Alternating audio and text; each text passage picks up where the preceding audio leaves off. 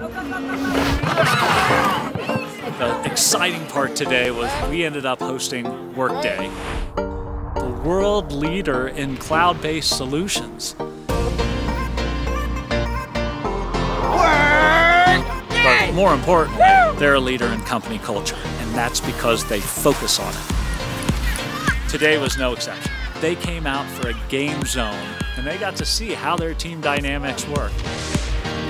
We offer them an opportunity to play hard, but with a purpose. I think of it as team building under the radar. The competition floats to the top. The playfulness and the fun factor are really what we lead with, and everything else happens behind the scenes and is what's taken back to the office. When you're in an office environment, you oftentimes just sort of see one side of people, and so to see people cutting loose, having fun, communicating, it's just enjoyable inherently.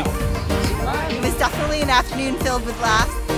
It was a great way to get to know people on a personal level before diving into having to work on projects with people. When you're working, you can encounter conflicts, but if you have a relationship base, you can handle them a lot better. A lot of friendships were built. I think they'll work a lot better as a company together, be more comfortable with what they're doing and more confident in their work environment as well. You're seeing them build those bonds and work together. They're here for the mission. That's the power of an amazing team building event.